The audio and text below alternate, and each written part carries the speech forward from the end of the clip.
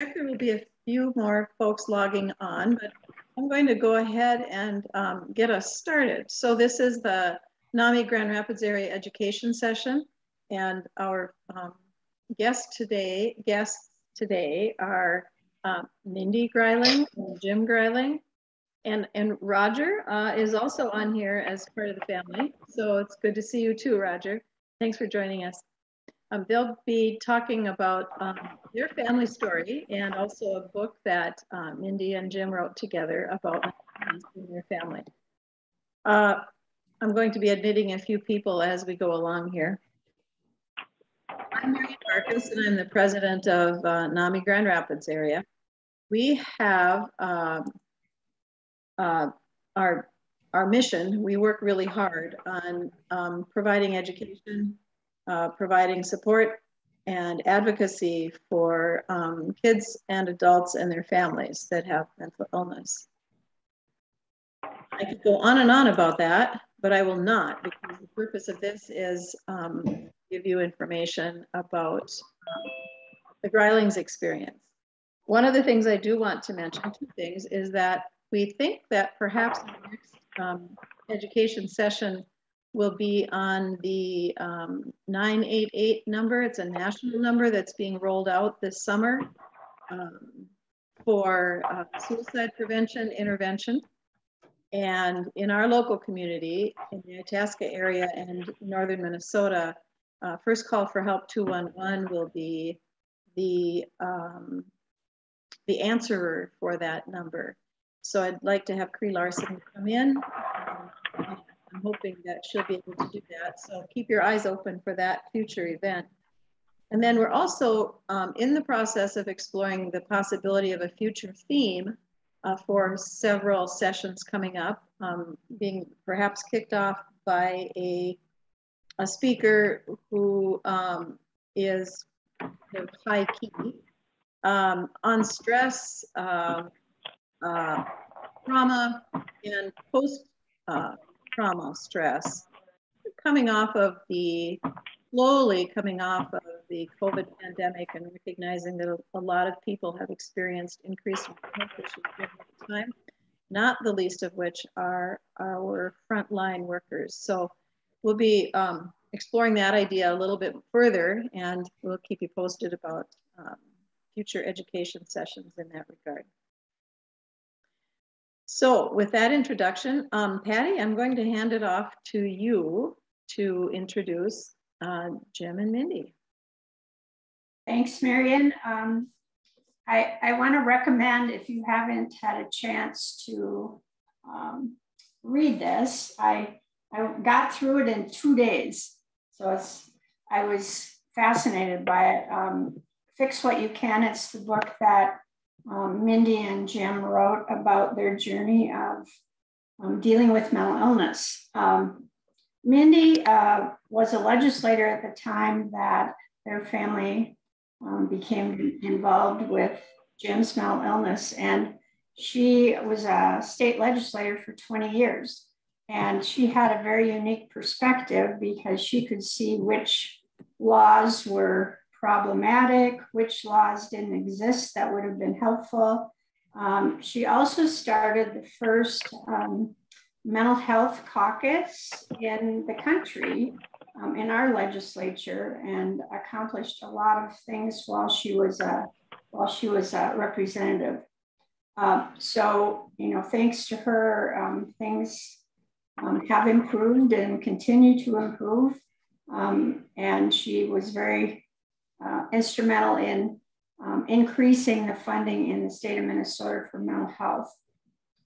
Jim works now part-time for NAMI, National Alliance of Mental Illness in Minnesota, in their office. And we're very, very pleased to have both of them here today. And I know Mindy had said when we talked to her initially that there would be plenty of time for questions at the end. So if you think of something, either write it down or put it in the chat, and I think that would be very useful. And I would remind you before we start to, if you're not speaking, if you could mute yourself, makes it a little bit easier to hear the speakers. So If you would do that, we'd appreciate it. And I will turn it over to Mindy and Jim. All right. Okay.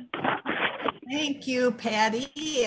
And thank you, Marion, and everybody at Grand Rapids, I should say, area NAMI. And I have to share one little cameo coincidence. I just finished up a 2-year term of being president of NAMI Ramsey County. And at the very end of my term, one of our board advisors, we have board members and advisors that are help us with other organizations. So one of our board advisors, Tara Ellis, is on here, and she was a member of NAMI Ramsey County, and she just moved to Grand Rapids. So I told her I would see her on this program, and I'm thrilled, Tara, that you are here. So we actually had a Tara and a Tara on our board. So we don't have to worry about the pronunciations anymore, but we wish she were still with us. So I'll just tell you people in Grand Rapids, she was a wonderful asset to our board and as a family member. So good to see you, Tara. In the 2.5 years since my book came out, our book, Fix What You Can, Jim, for those of you who have read it, I just want to say right off the beginning that he's doing so much better than at the end. I kept thinking during the 5 years that I was writing it, that it would be very nice if we had a happy ending or a happier ending than we seem to be at every juncture. And if I'd waited 2.5 more years, we would have had a better ending. But families who are dealing with mental illnesses, which is probably an awful lot of us here on this program, know that happy endings are, can be fleeting and temporary or hard to come by. So people have told me the way it did end was realistic and, seemed to be something people could relate to. But Jim is doing so much better. And when the book first came out in the fall of 2020, already it seems so long ago, I don't think he could have participated as he's doing today. So we're grateful. So I will start out talking a little bit about my grandmother, because she's in the book and she's a good contrast to Jim and the mental health system today. So I grew up with her right across the street from me up until I was 10 years old in 1958. And at that time, she was taken by the sheriff to the Rochester State Hospital. She had schizophrenia, and she had lived across the street from us and was there doing actually pretty well. As a lot of people know, females tend to get the schizophrenia type illnesses later in life and often do better because of it. But her life was disrupted when my uncle got married, and she didn't have structure in her life. So she had to go to the state hospital. And back in 1958, that was right when Minnesota had just outlawed straitjackets. Governor Luther Youngdahl had led that crusade, and they had just barely been outlawed. And also nationally, I'm sure a lot of you know, lobotomies had just barely stopped being a panacea for people like my grandmother. So she escaped those things, but she was at the state hospital for the rest of her life until she went to the nursing home. So I was very glad when Jim entered the mental health system that things had changed. But as those of you who read the book know, I asked myself when I was writing it, how much has it changed, really? So I want to bring Jim in here now, because I'm guessing he's glad to have escaped the state hospital. But what would you say about the mental health system, Jim? Well, it's definitely not perfect. It has a really bad psychiatry. Has a sordid past, I would say. And I have been in restraints and isolation.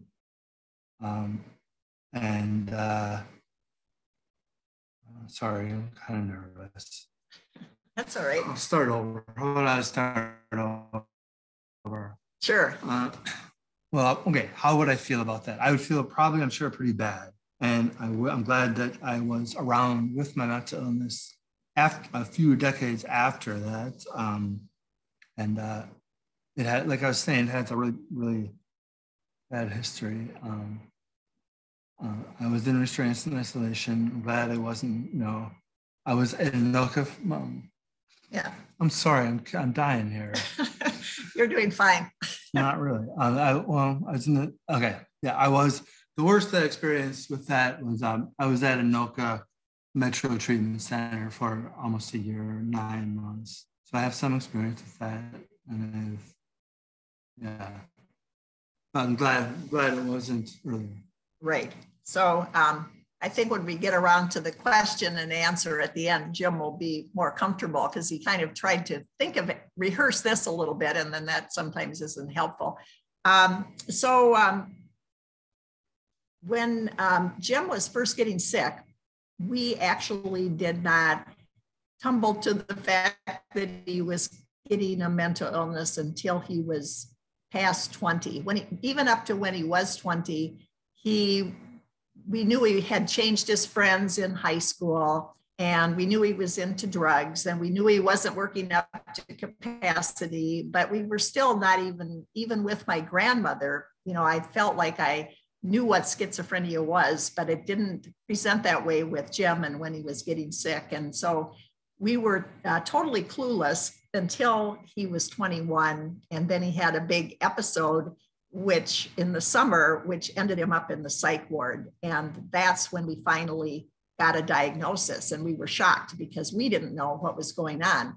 But in the meanwhile, Jim knew what was inside of his head a lot more than what we did. So maybe you could talk about that. Well, when I first got sick, first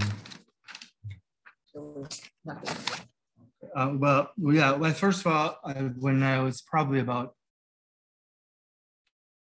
20, I became very depressed, and it had been escalating ever since junior high, looking back on things. That's what I thought it was. I thought I was depressed, and even just that the stigma was worse back, 20 years ago. So I wanted to hide it. And I thought it was totally something not to be talked about, to be hidden. And I felt really bad about it. Besides just being depressed, I felt bad about being depressed. And then eventually, a year or two later, when I was 21, it turned into pretty much full-blown psychosis. And I didn't know. By definition, you can't know you're delusional and be delusional. So I thought I was doing good. Having a great summer and being cool. And looking back on things, I was just in my own world, thinking really, really strange thoughts, like having my own language. As complicated as that may be. So yeah, I was very sick. And then when I was 21, on the 4th of July, for the first time, I went to the psych ward. And it was kind of strange because I don't know if it's just coincidence, but the first time I was in the psych ward, I got sicker, markedly sicker than I was. It's just coincidence, I guess. But yeah, and then it got worse from there. And then, I'll find out. I think that's good for now. So then when I had the advantage when Jim was sick of being in the legislature at the time, like Patty said in the introduction. So advocacy is usually the last form of grief. You have denial and anger and all the bargaining and all the stages. Advocacy comes last as we cycle back and forth. But for me, it was like I had denial and I had anger, but I also had advocacy all along. So the first piece of legislation I ever worked on was coming from Jim's first time in the psych ward. When I called the next morning to see how he was doing, I'm sure a lot of people have had that experience. They told me they could not talk to me or they didn't even say because, they just said, we can't talk to you. He's an adult. And so I later found out about releases of information and went to the legislative staff that helps legislators draw up bills. And I asked for legislation to make mental illness the same as physical illnesses. So you could talk to people in the hospital, the medical professionals. And I was told, actually, the law is the same for physical and mental illnesses. It's just that it's applied in the psych ward and it isn't applied very uniformly other places. Or if it is, it's kind of a routine thing. But in the psych ward, they make a bigger deal out of it. So, so I did have legislation to say hospitals in the psychiatric wards had to explain releases to families who didn't know and how it was applied. And then they also had to encourage people like Jim each day as they got better and better to sign the release. And then there could be family communication. And actually, it turned out no one had ever even asked him. And as soon as he was asked, he signed it. So it was just a satisfying piece of legislation, even though it didn't do much. And I really wondered if it was really needed, if the hospitals were using common sense. But the other piece that I worked on right away was because when the police came to our door, when we called 911, because Jim, as he said, was having a complete meltdown and had punched holes in our walls and was slamming doors and other things. The police said there was nothing they could do because we chose to have him living here and he wasn't imminently dangerous to himself or others. And so that legislation I worked on, and I actually heard from people all over the state that they were having the same problems, and we were able to be one of the first states to work with the Treatment Advocacy Center, if you're familiar with that group, to remove the word imminent from getting help for people if they were spiraling down and getting sick. So there could be earlier help, and we added in property damage so that now people who are doing property damage in a psychotic episode can get help without waiting to be dangerous, which many people never get to that level, and they can't get help early enough to put out the fire in their brain. One of the points of our book is that mental illness affects families. So Roger's on here, my husband and Jim's dad, and he's been affected by it. If you've read the book, you know that we had some arguments about what was the best path and how we could help Jim the best. And each of us had our own ways and they weren't the same. And so marriages are affected with when you have mental illness or actually any big disease, but I think mental illness is the most confusing and upsetting because of people not being in their right minds. So he's been affected, but he, like everyone in our family, including Jim, mentor others who are new to the illness and try to help them out. Our son-in-law has done that. Our daughter happens now, she just started a new job a week and a half ago. So she now is the head of Bloomberg government. So she's covering Congress, or she's not covering it, all of her reporters are, and she's editing their work, helping with giving them assignments and so forth. So that's a very powerful spot where they could do a better job, I always think, covering mental health legislation. And she's, when she was a reporter, she's written articles about it. So she's doing things. And then our granddaughter, I mentioned the Treatment Advocacy Center that I worked with, 20 years ago. She's doing an internship there this summer and all during her senior year, when her project for her senior capstone was schizophrenia and quantum physics. She tied those two together. And she's been busy with the edibles, which were legal in the marijuana edibles, legal in Washington, D.C. before here. She, as a teenager, has had friends who have used them. She doesn't, because she's been listening to her grandmother, she said, about the connection with psychosis and marijuana. But she's had to deal with friends, and she's tried to help them. So we're all involved because of Jim. So Jim, I'm going to ask you then, how do you feel about all this family involvement, and did it change your thoughts of it at all after you read the chapters that I was writing and how your illness affected us? Well, I was kind of have been used to my mom being somewhat of a public figure, and her talking about me.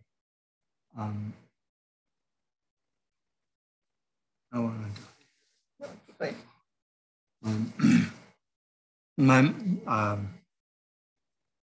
I'm having a panic attack, by the way. That's why I'm acting like this. So I could usually do it better.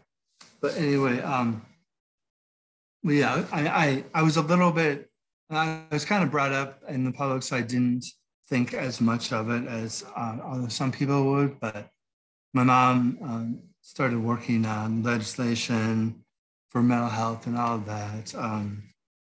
I just, in the end, I thought if it helps somebody else hearing my story, then it's worth it. And know people, you're not alone. So yeah. So when we were, so I wrote the book. Like I said, it took me 5 years, and I joined the Loft Literary Center and took classes and was in a writing group, and they were the first ones to see what I wrote.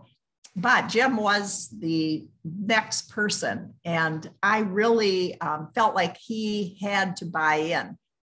If I was going to write all these personal stories and tell about what he was going through, then I felt like I really needed his buy-in. I'm, by the way, a person, some people think if you don't get the person with mental illnesses buy-in, then you're dead in the water. And I guess our family is unusual because I have been talking about my family in public since Jim was actually in 3rd grade, because I was on the school board before the legislature.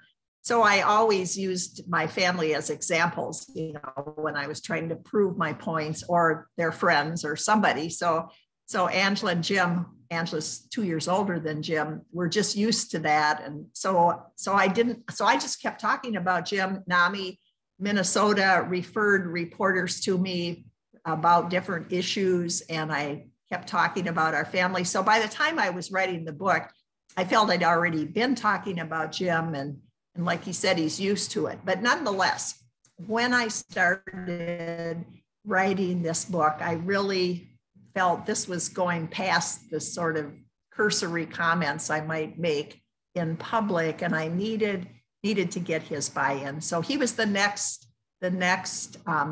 reader of all the chapters. So can you kind of talk about how we did that?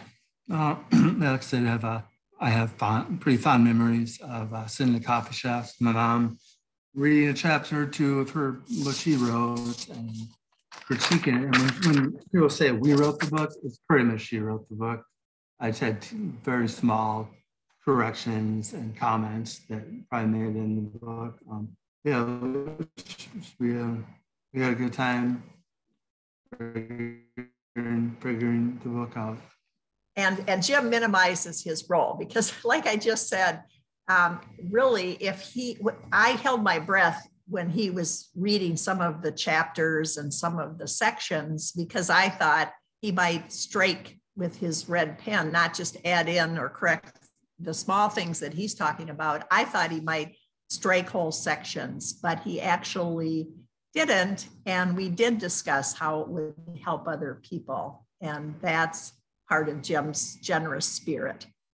So we've just got a couple more things, and then we look forward to questions. But I want to just reiterate the main messages that we wanted to get across in the book. And one of them, the first and foremost one, is empathy for people like us, people with mental illnesses and their families. And as I said, we wanted to show how schizophrenia, especially, or bipolar to serious mental illnesses, affect the whole family, not just the person with the illness.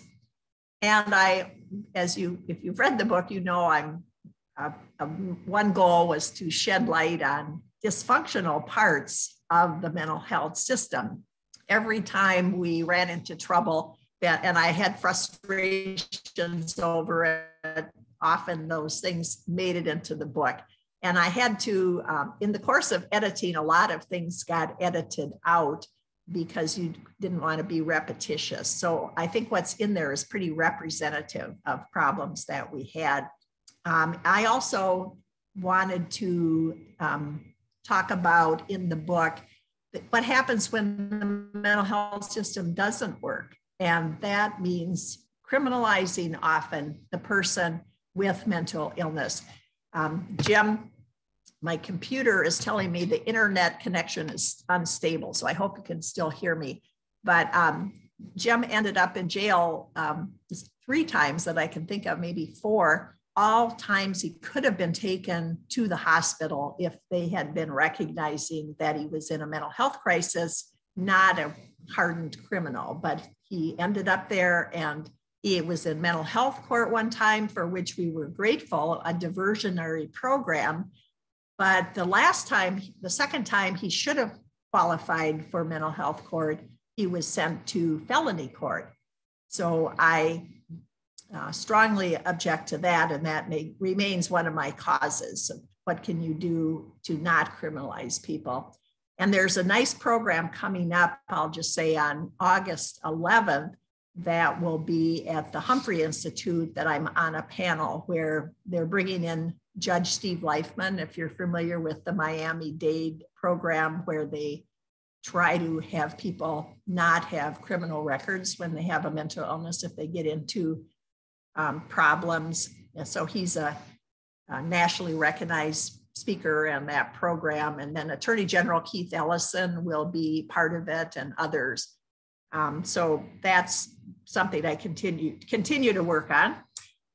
And then lastly, I always like to model advocacy, because I feel like I have huge advantages. Having been a legislator, I'm white, middle class, and I think a lot of people don't know how to advocate as well as I do, perhaps. And so I like to show what I've done. And one of the main things is personal advocacy. As I contact elected officials myself, when I was in the legislature, I still contacted other elected officials. Now I contact my county commissioner. Tara knows that Ramsey County works with Ramsey County and the commissioners, and we're trying to make the mental health system better. We had a listening session and talked about problems, and now we're working with them to fix them. So I wanted to advocate, and also political advocacy. And I know some current legislators have read my book and are taking it to heart. So I hope it helps in that regard. So the last thing we're going to each talk about a slight bit is what we would like to see as improvements in the health system. And so I will go first, and I would like to see supportive housing. It's very hard to get apartments, and if you do get one, often you're just in an apartment. There's no support there. And Jim has an apartment, but there's absolutely zero support. So he's at our house. And before I die, I would like to have him in something that's where he could get support and not be so dependent on the support from us. And that kind of housing is almost non-existent. So that's a big thing. I would like to see clozapine be more in the forefront. It's the best antipsychotic. It's the reason Jim is doing so well. He is. Hopefully he'll get over the panic attack before the program is over, but he's doing so well. He has very few breakthrough psychosis episodes anymore since he started on, or he has some, they're not nearly as long or severe as he had before he was on clozapine. And so that is a drug that I think more psychiatrists should know about. I'm working with a psychiatrist at the University of Minnesota to try to get that drug more used. He agrees and said, though, it's harder to use than some others. So a lot of psychiatrists are reticent to use it. And then there should be, I think, more culturally specific providers.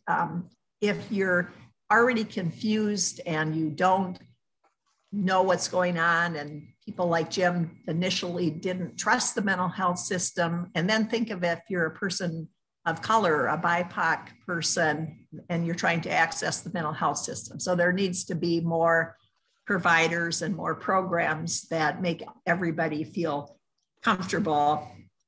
And then the last thing for me is I'm really on a tear right now to have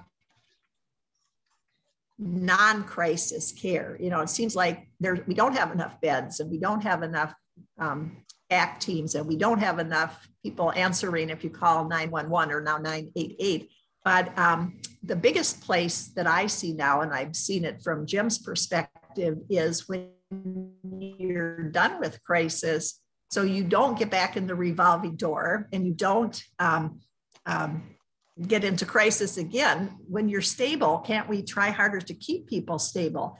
So one thing that NAMI Ramsey County is working on, and I'm now past president, so I'm cheering up this effort, is to get a Clubhouse International in Ramsey County. There are 2 in Hennepin County, the only 2 in our entire state. Even though they have these all over the world, we have been very slow to have them, but they're evidence-based, they're outcome-based, they work, and what they do most of anything is help people who want to work, which is most people. 80% of the people with schizophrenia want to work, help them get jobs. And they give job support, they help with training type jobs, and then they help people get jobs, they hang with them, it's over the top support. They do a lot of other things, but the employment, I see how it's working for Jim. He does so much better on the days he goes to work and has structure. So I think more people should have that opportunity. So Jim, you want to close with your top suggestions? Well, I think the National Institute of Mental Health, I think it was, did a study some years ago, and they said the most important for people with schizophrenia or any serious mental illness to live a better life is employment, family support, and being on the least meds as possible. And my doctor now is definitely not a minimalist, so I'm not getting that right now. But the family has always been there, still is. The work has been spotty, but better than nothing. I had the opportunity and support to work throughout my 20s and 30s, as a lot of people with mental illness wouldn't. But yeah, that's really about it. I mean, so here you go. Yeah, that's about it, right? I mean, family and work and fun, vacations, exercise, healthy diet, camping for me, and that's about it. And we are taking a vacation next month. We're going to the Rockies and staying in Estes Park, so we're all looking forward to that. So that concludes our presentation, and we would love to have questions from people that are here. And I know, or you could share things with us, because I know there's a lot of knowledgeable people on this at this meeting. If you're involved with NAMI, we all learn a lot.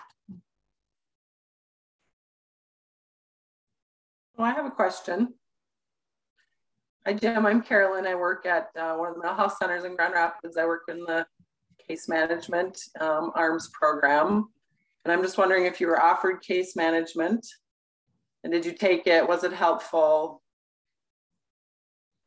Yeah, I've had it. The very first time I got sick when I was 21, I was assigned a case manager, and I was not really clear-headed enough to understand exactly what it was, the person I was talking to, and I've had a caseworker or the like other titles that are pretty much the same thing. So a person working with you. I've had that for most of my adult life. I was at a program called Pass Unlimited for 10 years or so. Mm-hmm. Supported living and employment services, and eventually I kind of outgrew that.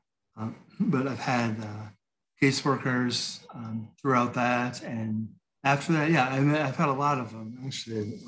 We kicked around from, case manager to case manager. And now I have a woman from People Incorporated, which is a company. I don't know if they're up there, but and she's actually was or is a peer specialist as well as a regular caseworker now. So yeah, she's really good. I think she's watching too. She's watching. Hi, Janet. Yeah. So yes, have lots. Yeah. And Jim has always gotten his services from being in the hospital. It seems like that's the place where when you're in the hospital, you get connected with things that you couldn't get connected with as fast or as well otherwise. But you can just obviously call your county. Here in our area, you can go to the public library and get services, sign up for services with our county, which is a really good feature. And we've had some really wonderful case managers, and then we've had some that have such a high caseload and they're very busy that it's harder to get a hold of them. But Jim is doing so well right now. Janet doesn't have to do much with him other than support him, which she does really well. Tara, I can see your hand up. Yeah. Hi, Mindy. Hi, how are you? I have a question more so I think for you, Mindy. Very recently for me, I found out that my brother has got this diagnosis of schizophrenia and depression and a whole bunch of other things. And it's to me, it's very hard because he has children, quite a lot, okay? Like 5 of them by multiple people.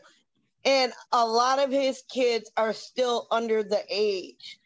And he's at a point right now in his illness where he's not able to really be a parent.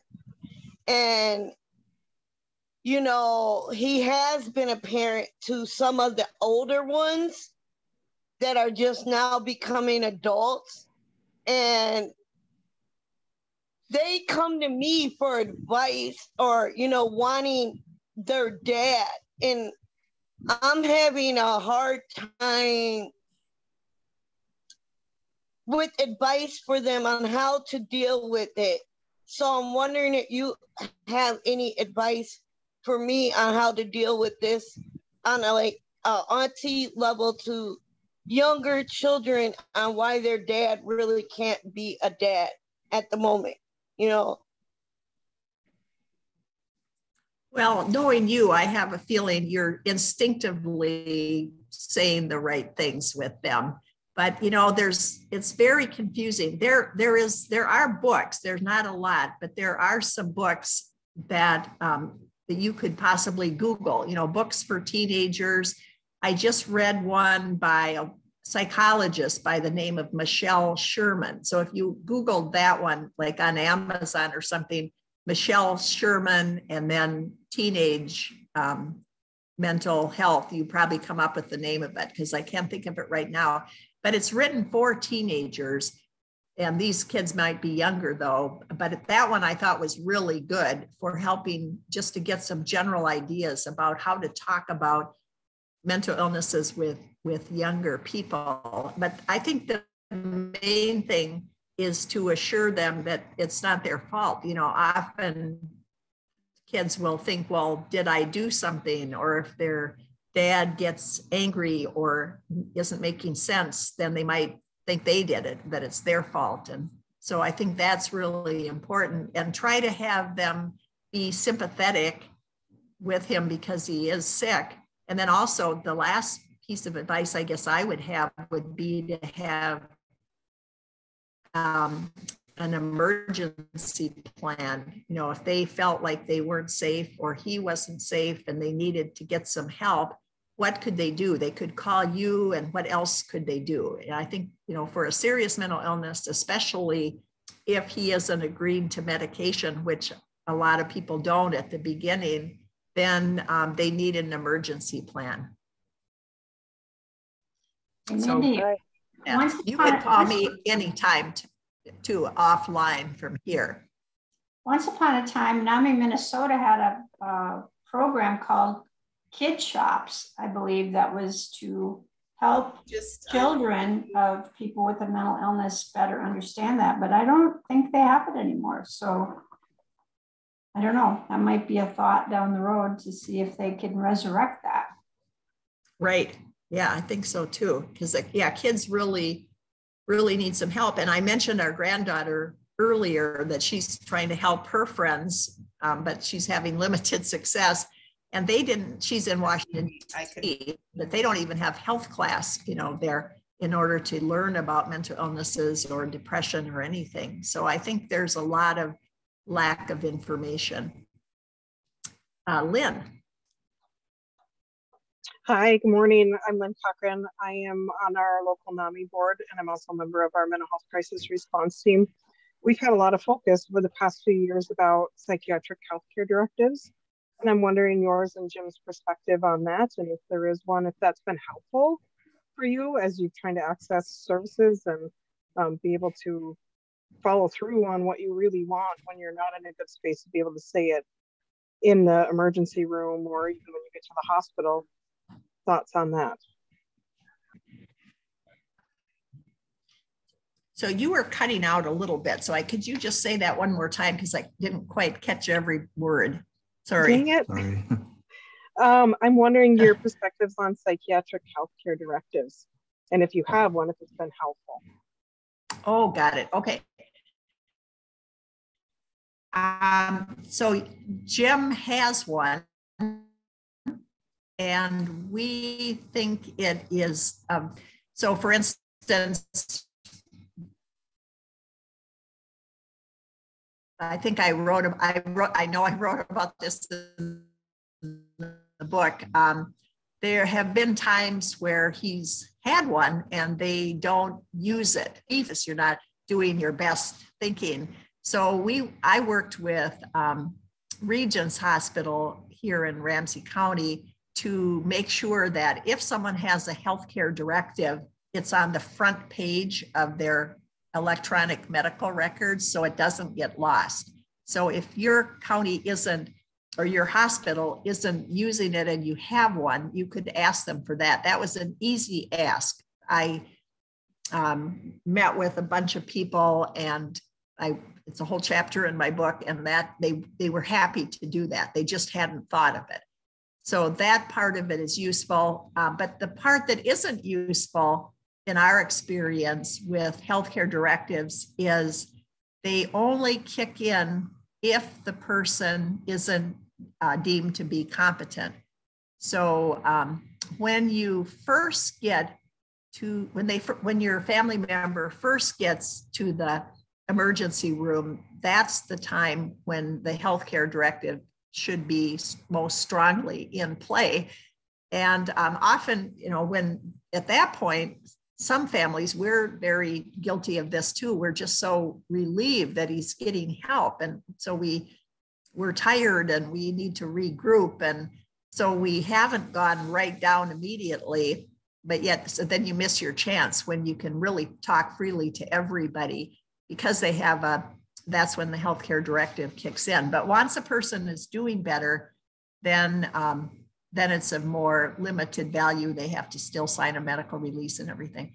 But having a plan and knowing what Jim wants is, gives us a lot of comfort as we make decisions. You want to add anything? No, not really. I don't know if it's ever been used. Yeah. There's been times when it was probably a good idea to have one, but I'm totally out there. So yeah, I guess.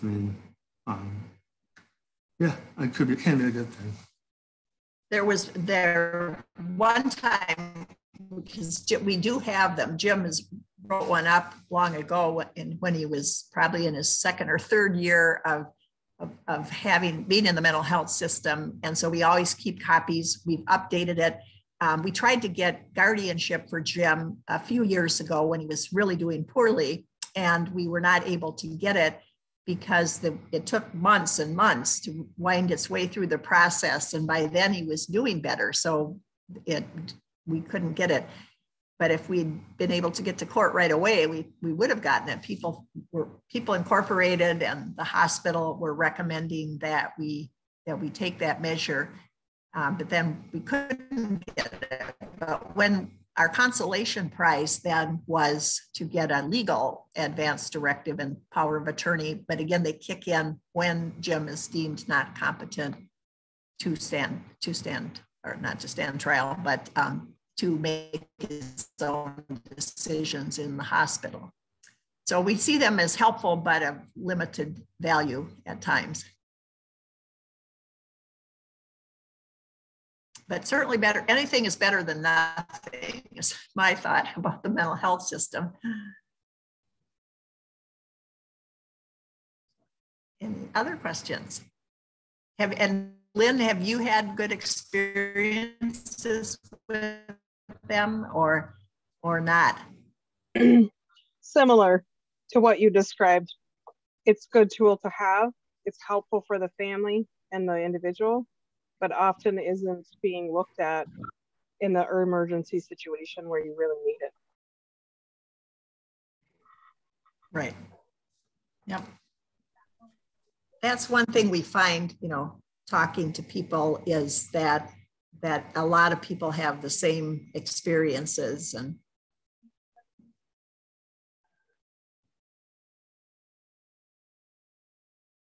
I just want to say that I'm sorry for being so scatterbrained. I'm inopportune time to have a panic attack, which leaves me pretty much dysfunctional. I always say if I took an IQ test when I was having one of these, it would be low. So sorry. Okay. I think you're doing. Man, I think you're doing awesome, Jim.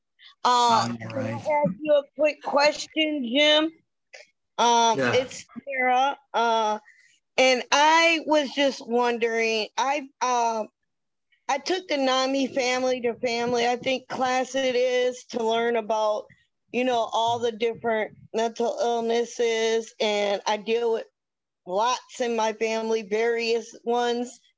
And I wanted to know, I found out a little bit because, like I say, my brother got newly diagnosed with your mental illness. And I was wondering, I was told by doctors and other people in the field that my brother hears voices and that they will never really go away.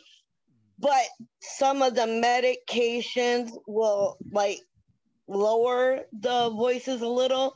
But they said really the best thing is to distract him. Mm-hmm. And I was wondering if you find distraction helps you, and maybe some of your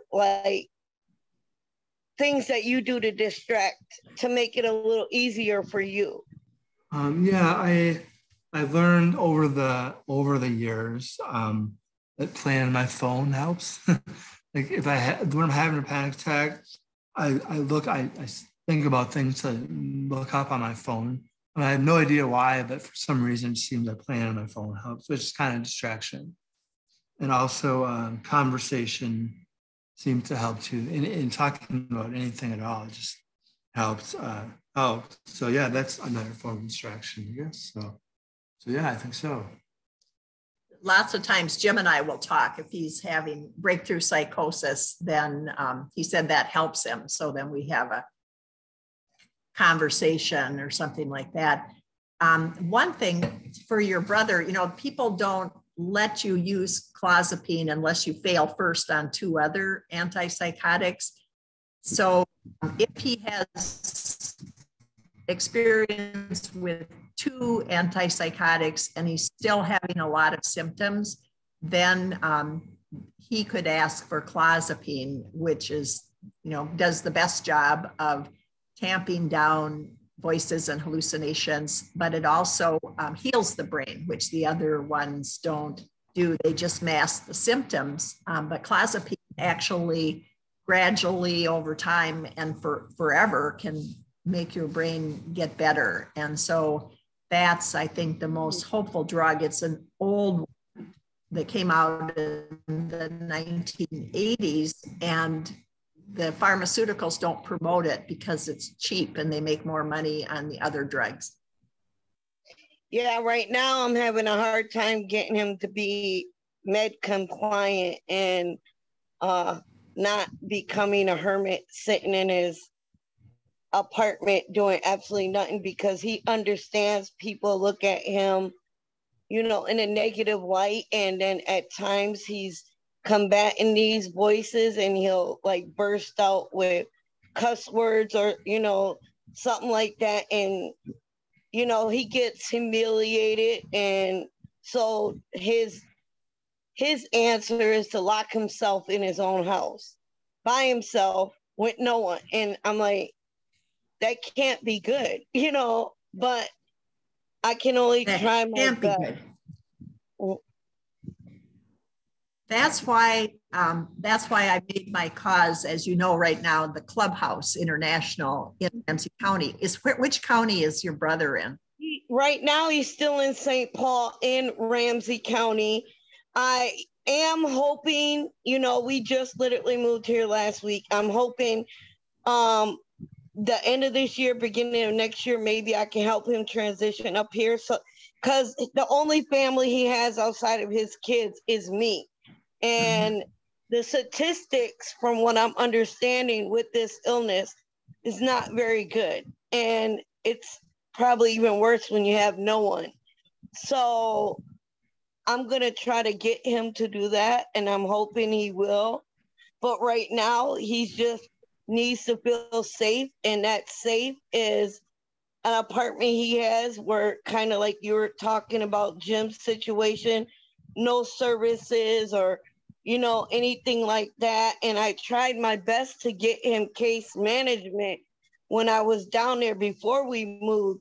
But I mean, unlike your son, my brother he has a paranoia of electronics, people thinking that, you know, he's being watched. And so the phone thing don't work, you know.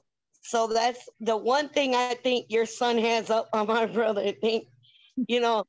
And half the time, the only way to get in touch with him is to actually go there and bang on his door, because he doesn't like answering the phone because he feels they're tapped and, you know, all this other stuff. No.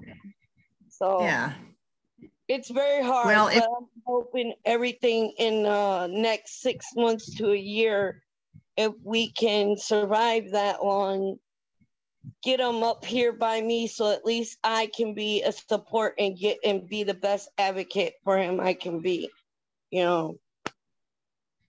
Well, family is, as Jim knows and says, is very hugely important. People who have family advocates always do better. It's just it's a research-based fact. It's an evidence-based involvement, which is why I get so frustrated if the mental health system, you know, doesn't let families be involved or has roadblocks for that, because it really, really, really helps. And if there was a clubhouse, maybe your brother would eventually feel safe there, because people like him. But he's clearly, you know, if he's cussing and because of his voices, which Jim has certainly done too, then he needs more help and more medication.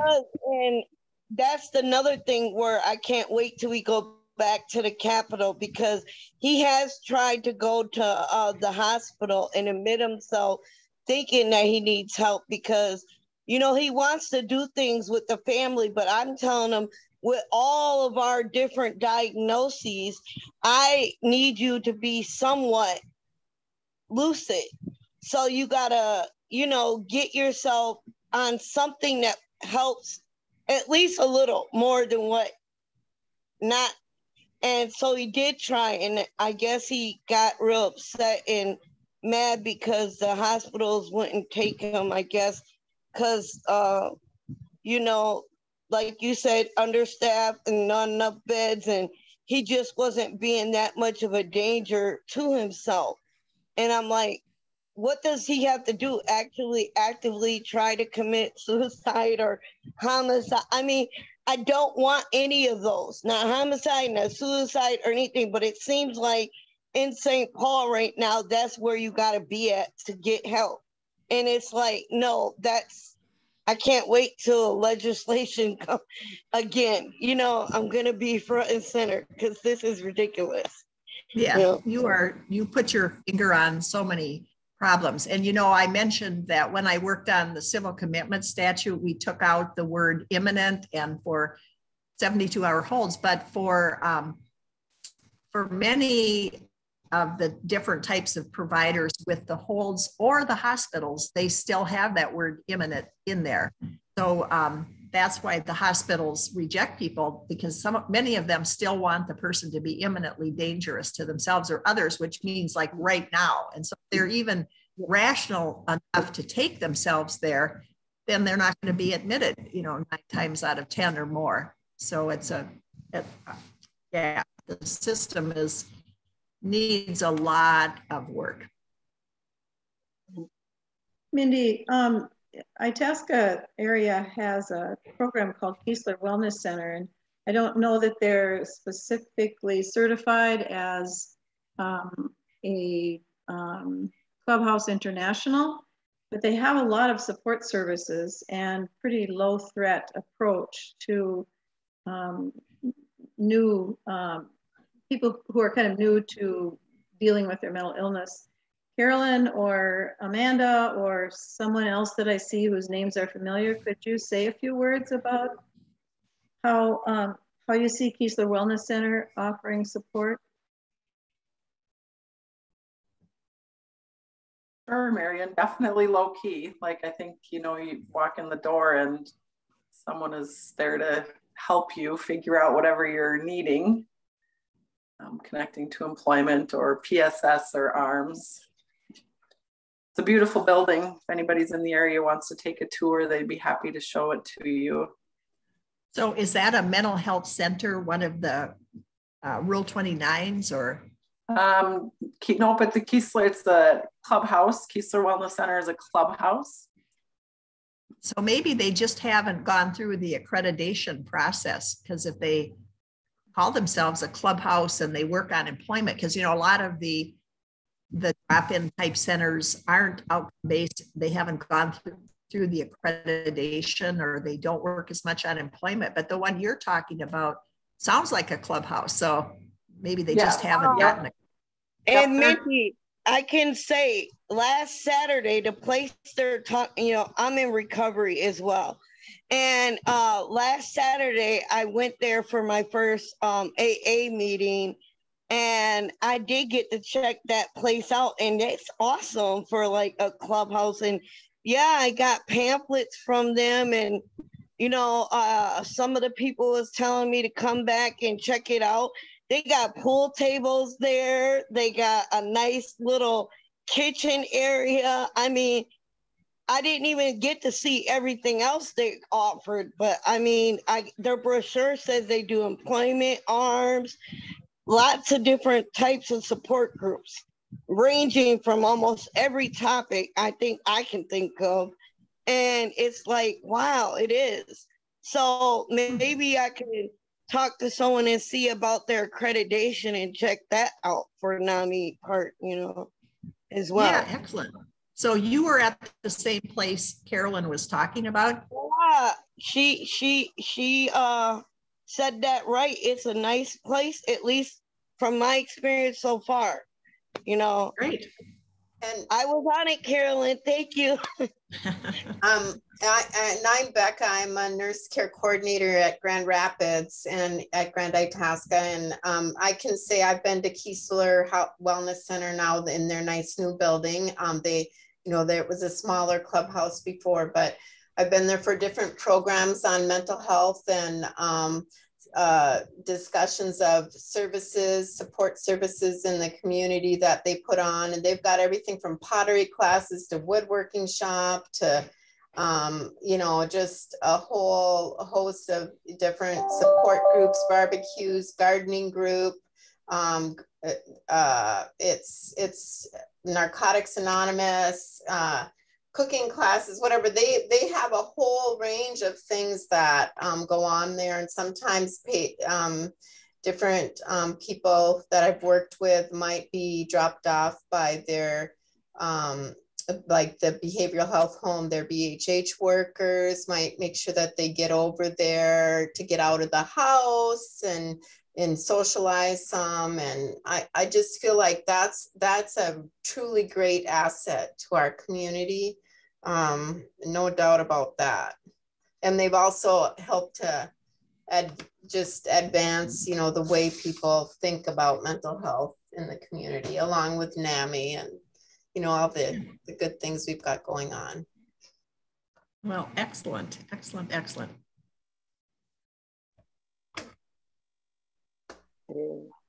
Thanks, Becca.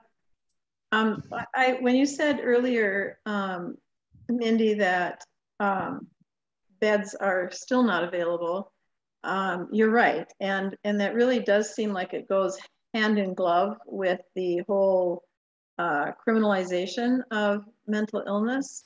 So there was just this past weekend an example of a family with a young man who had a sort of a psychotic break, and he was taken to the hospital by law enforcement. Unfortunately, the mental health crisis team was not called in, and they tried to find a bed for him and could not in a psychiatric facility. So the officer ended up taking him to the jail and, you know, using something like disorderly conduct as the basis for that. He is now out of jail and in a more appropriate facility. And by Wednesday, tomorrow, will actually be in an adult mental health crisis facility. But it shocked me a little that in our community, with all of the resources we have a strong mental health crisis team, and they work closely with emergency departments. They work closely with law enforcement. Still, somehow we managed to slip through the system. And the end result was, of course, an appearance in jail, and probably an appearance before a judge in order to get out of jail, to be adjudicated, right, to be arraigned. And that's, you know, that's really not an experience that is part of the healing process from my perspective. There are times when, yes, you know, legal consequences are needed, but that's, you know, during a psychotic incident is not when that's appropriate. So, yeah, you know, if what we can do to increase beds, what we can do to, you know, continue bringing home the message that alternative services are available, it's critical. It's still happening. Yeah, there's plenty of people in prison that did something that they didn't even know was wrong. Right. Considered bad for, you know, for most people, but like when I was in Montana, I broke a window in my neighbor's apartment and went inside and just lied on the couch all night hallucinating. So in reality, it was totally innocent. I thought I was supposed to do it as, you know, responding to command voices. So that was the first time that he ended up in jail. So then I had to go out to Montana, get an attorney, which everyone couldn't afford, and they didn't have public defenders in Montana. So he was the only one in the whole place that had an attorney promising not to let him come back. So I'm sure they were glad to get rid of him and one less person with mental illness in Montana. But why couldn't he have gone to the hospital instead is what we thought. And so there have to be more beds, and then there also have to be more ways to keep people out of the hospital. You know, for a while, NAMI Minnesota was kind of tepid, I think, on there being more beds because they wanted to focus on the ways to prevent people from having to go to the emergency room in the first place. And I'm sympathetic with that. But on the other hand, if you are in crisis, because there isn't a robust enough mental health system to keep you healthy, and you need a bed, then you need a bed instead of having to go to jail or wait in the hallway as some hospitals do. So we just need all the parts of the mental health system to make it work. But the fallback, as Jim said, is prison and jail. And the people in prison and jail, a lot of people like to say they're the same people that used to be in the state hospitals. And I used to say that too. It's the same number of people that are in the prison and jails that used to be in the state hospitals. But actually, then I read Elisa Roth's book called Insane Consequences. I don't know how many of you have read that. She's an NPR reporter who covers mental health issues with her beat, along with other things. And she made the point that that they're not the same people, because people like my grandmother were, elderly or middle-aged to older women and white, and the average person in jail and prison who has a mental illness is young and a person of color and male. So they're kind of the opposite ends of the spectrum. So it's not the same population, but we sure have a lot of people in prisons and jails. And the people with schizophrenia are probably even more apt to be in jail just because they are doing often lower level crimes, unless they're the very few that get involved in shootings and things. Mm-hmm. And speaking of, you mentioned this last incident. I don't know how many of you read about the young man who was 20, who was shooting in his apartment, and there was the controversy of the fact that he was shot. And my question for all of that, I don't have answers for all of what went on, but my question was, what kind of mental health care was he getting, or if any, before it came to that?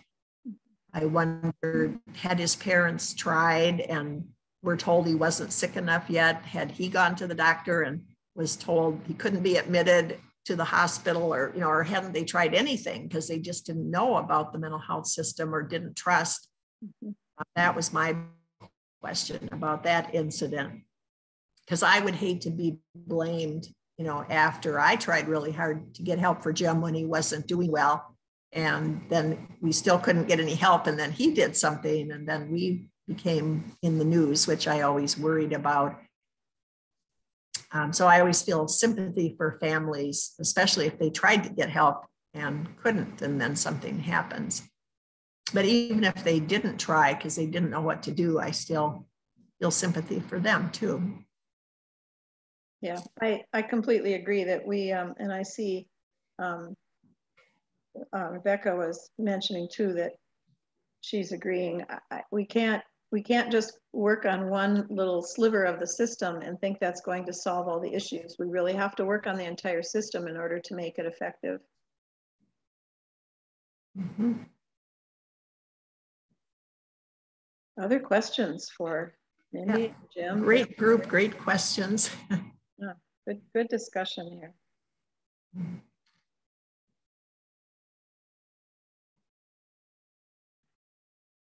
Jim, I have a question for you about socialization, doing things with other people. Do you feel like that's difficult to make connections with? And at times it's been difficult. My whole life, wherever I go, I seem to end up with like 2 or 3 good friends.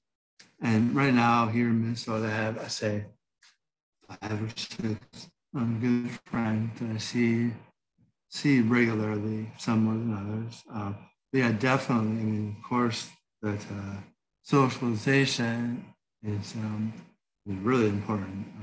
Not like family, except different, and kind of like a social worker, but more real. They're not being paid to be your friend. So yeah, absolutely, friends are really important. And yeah, in the past, I have had trouble with socialization. Someone talks about someone sitting in their apartment all the time. When I was out west, I would much just sit in my apartment all the time. And I had no one at all. So then it was bad. And then after I got sick and recovered, then I made a handful of friends. So yeah, it is hard sometimes. The older you get, the harder it is. And all of Jim's friends now pretty much have mental illnesses. So he changed all his friends because the others, got married and had careers and did this and did that. And so that period where he didn't have friends was really hard, and it was hard on us to see as well. But when he mentioned he was alone in his apartment, I actually heard from one of his friends there that they would go over to his apartment and try to help him. And all he did was cry, and they just didn't know what to do. That's why I think young people need help. And I think there's more available now than ever before, but there could be more. But the friends he had just fell away due to not knowing what to do and their lives moving on. But it seems like everywhere Jim goes, he usually ends up with one friend, like out and keeps in touch with somebody. And he has one good friend still from Tues Unlimited where he was for 10 years, a really nice young man that was just over here a couple days ago. And then they go to coffee shops or come to our house and talk, or go to Jim's apartment. Daniel, his friend, they go a couple times a month. They go to a bar and have a beer or two and talk. And so different friends do different things. But I think Jim is really lucky compared to most people that I talk with. I do a podcast with two other mothers that wrote books about their son's schizophrenia, and both of their sons don't have friends, and that's such a heartache for them and for their families. And as Jim said, it helps him with his psychosis if he's having any, to talk. And if you're all by yourself and you're not talking with anyone, then you just get worse and worse. So what's one of the best things that mental health providers can do to engage families and reach out to families when they're working with someone with mental illness? I just think to communicate is like key. I don't know that families even have to do anything, or the providers have to do anything, but just to reach out and communicate doesn't always happen. But I think it's the most important thing of all, because families left in the dark often aren't as apt to be involved. If their family member is pushing them away because they're not getting good mental health care and they're feeling paranoid about their families. In Jim's early days, he thought I was the devil, and other times he thought he was the devil. But either way, it didn't facilitate good communication because he was delusional. He wasn't getting good mental health care. And so those are times that are very distressful for families, and someone needs to reach out and communicate and help educate. And of course, we took the family to family, with NAMI, and got educated that way. But you have a real need, I think, as a family member to communicate with the providers. And so if the person hasn't signed a release, then I think they should do everything possible to encourage the person to, and then communicate as needed. I'm very low key, Janet, who's on the call, who's working with Jim right now with People Incorporated, could tell you that I just met her today over the phone when she was asking for help after talking with Jim on how to log on here, because I don't need to communicate with her because Jim is doing well. But when he's not doing well is when providers are most apt to not be communicating somehow. And then families can get very out of sorts and get obnoxious, maybe from the provider's point of view. You know, I just met with a mother yesterday whose son actually died last month, and he was 21. And she talked about shrieking. I think shrieking was her word when she was talking to providers, because she was so desperate, you know, trying to get help for her son. So then I think providers maybe are leery of parents, you know, if they're shrieking at them. But why are we shrieking when we're shrieking? It's because we're desperate, you know, for some help for our children. And families aren't always at their best when they're advocating. You know, you can be shrieking or mad, or, you know, perceived as very uncooperative to the provider. So when I was a teacher, I like to compare it to that. I always made a special effort to contact all the families the first week of school, just so I could, for everybody, have my first encounter be a positive one. And some kids, I made sure I called their families first, because I could see maybe I was going to have to make another call at some point soon that wouldn't be positive. But I just think, but all families were so appreciative of that initial just, hello, I'm Mrs. Greiling, and I've got your so-and-so in my 4th grade class, and blah, blah, blah. And just to know they could contact me if they needed, or something was going on at home that I should know. And then hardly anybody ever does, but they just feel comforted when they can. But I think the person-centered care that's in vogue right now, it's very important to have people be able to make their decisions, people like Jim. But I think sometimes that has been interpreted as families have no say. And Jim and I actually both meet with his current psychiatrist. We meet together on a Zoom just like this. Jim does most of the talking, but the psychiatrist wants to know, not just from Jim, but also from a family member, how he's doing.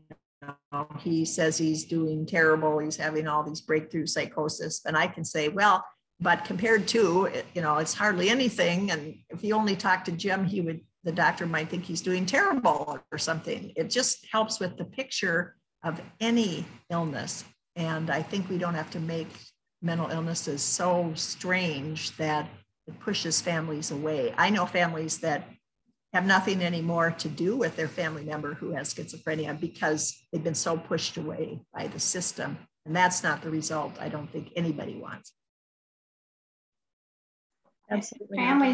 Families have to remember that even if there's not a release signed by, you know, the person with the mental illness, the family can always provide input to the medical team, to the psychiatrist, in writing, you know, whatever, phone call. So that's very possible to do. Exactly. And the providers need to know they can do that, you know, and not say, I can't talk to you, I can't accept, you know, they do have to stand and listen to you if, you know, your family member is in the hospital, even though they can't talk to you, they still have to somehow provide a way for you to give input. And they should actually want it. And they can talk back in generalities. They can say, I can't discuss your specific son's case, but generally speaking, people who have schizophrenia who are doing this or that, this is, you know, what we do, what we recommend, or this is the outcome, or their families. The ones I can communicate with, you know, generally it works if they do this. You know, there's workarounds if you really think family is important. There's a rare family maybe that's counterproductive, but an abusive family or something, but all families get treated as if they might be abusive or causing the illness at times. And then when you're already under stress, that just brings you down really low. Mindy, could you tell us more on how to access your podcast that you referenced? Yes, I'm delighted to do so. So if you just Google schizophrenia, let's see, schizophrenia : 3 moms in the trenches. And the 3 is a numeral 3. So schizophrenia : 3 moms in the trenches. And we've been doing it for about 1.5 years. And when my book first came out, one of them contacted me and invited me to be on this program. And one of the mothers is a radio announcer and hosts programs and things. She does ad hoc things for NPR, actually. So she's really good, Randy Kay. And she's written a book called Ben Behind His Voices. That came out like over 10 years ago. And she recently wrote another book, kind of a self-help. And then so she's in Connecticut. And the other mother is Mimi Feldman from the state of Washington. And her son, all of our sons have schizophrenia or schizoaffective disorder. So we have different topics each time. Sometimes we just talk amongst ourselves, but mostly we have guests. The person who will be on tomorrow night actually will be talking about SSI. It's an attorney will talk about SSI and SSDI, which is, sometimes a bit different in different states. So we have to take that into consideration because our listeners are national. But this attorney will talk about, how can you get signed up, and how can you get it, and do you need an attorney? And we ask for the listeners, for our regular viewers, and we have like 40,000 now, questions that they might have ahead of time. So I think we're going to have to do more than one program because we have so many questions that I don't think we can cover them all. We usually try to make the programs 45 minutes, and occasionally they get to be an hour or more. But listeners like to listen more like 45 minutes and not an hour or more. So we strive for that. But we've had topics like how to access the mental health system, or all the things we're talking about today. We've talked about. We had Pete Early was on last week, who wrote the book Crazy, and he was kind of on to represent the father's point of view, because mostly women are the ones who do the lion's share of work in the families who are dealing with serious mental illness. But in his family, it's him. So we had him on. We've had on Javier Amador, who wrote the book, I Am Not Sick, I Don't Need Help. And all of the podcasts are, archived on our webpage. So you could go back and listen to any of them.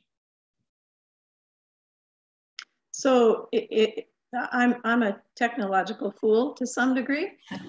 Is there a way, and Jim can probably answer this, but is there a way for us to link your podcast or put your podcast link on our webpage so that people who are looking at our webpage could automatically log into?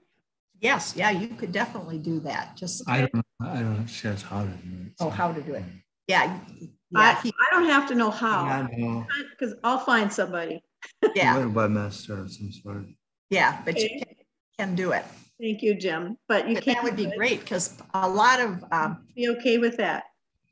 Yes, absolutely. The more people, as long as we're doing it, we might as well help more people.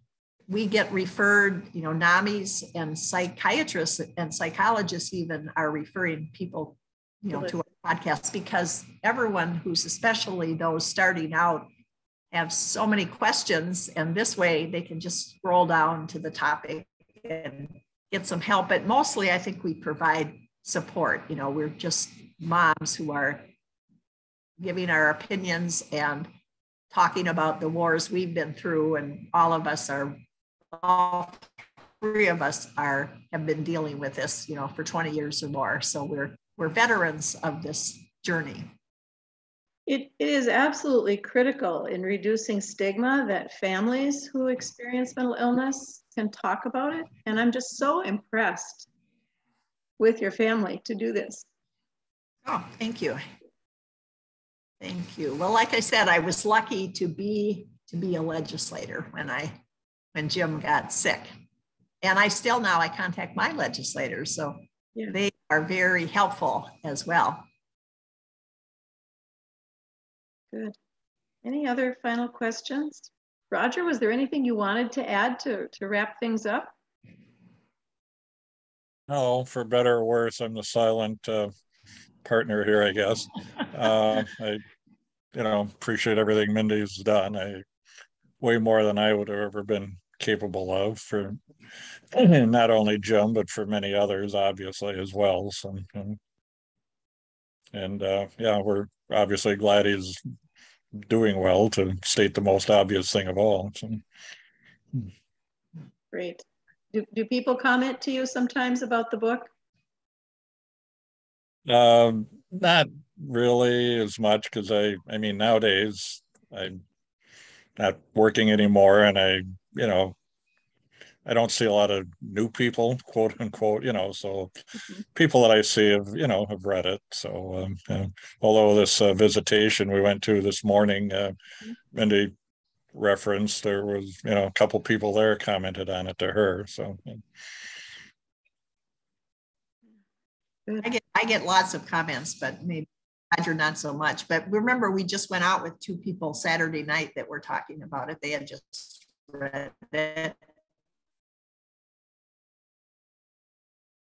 Roger's, he's not as apt to be bringing it up, or everywhere I go, probably a lot of us on this call, people talk about mental illness a lot, but I think men are slower to do that, which is why we talked about that phenomena with Pete early at our last podcast. Great. When you did the radio interview with KAXE, they're really an incredible community partner to us, and they will, present information on all kinds of topics related to mental health needs.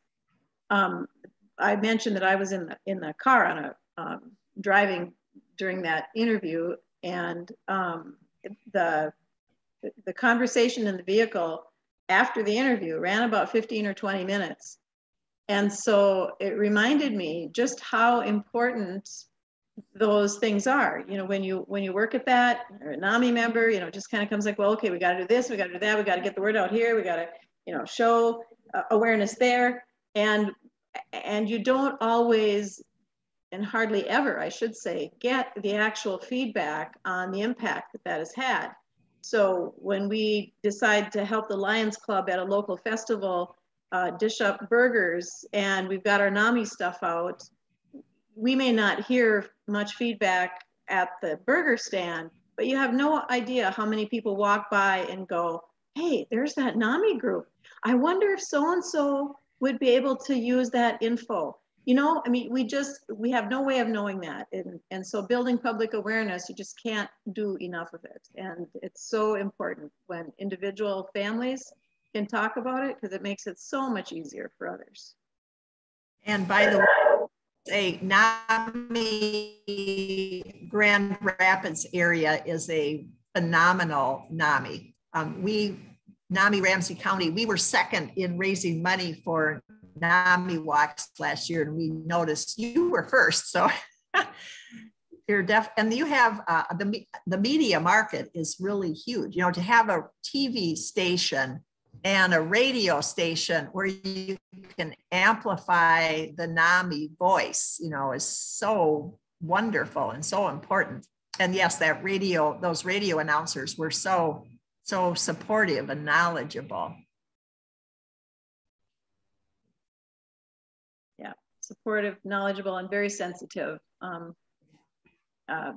Yeah, and John is also experienced. His family has experienced mental illness issues, and so he comes from that very honestly, very genuinely. Yeah, that makes perfect sense based on how he was. Any other questions for Mindy and Jim? Thank you all so much for hanging in there. I know we've only lost about 5 participants. We had a total of about 25. So we're very pleased that you could come and join us today. Thank you for taking time out of your schedule. You've got a lot going on. Really appreciate that. And thank you all for participating. Yes. Okay. Thanks for having us. Have a good day. Enjoy the summer.